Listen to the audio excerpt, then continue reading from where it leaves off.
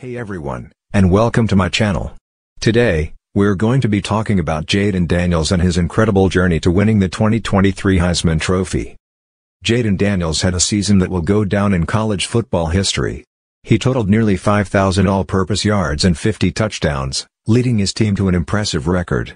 But it wasn't just his stats that were impressive. It was the way he played the game. He was a true leader on the field, always making the right decisions and inspiring his teammates to play their best. Two of Daniels' most impressive performances came against Ole Miss and Florida. In the Ole Miss game, he threw for over 400 yards and 4 touchdowns. In the Florida game, he rushed for over 100 yards and 2 touchdowns. These performances showed that Daniels was a threat to score every time he touched the ball.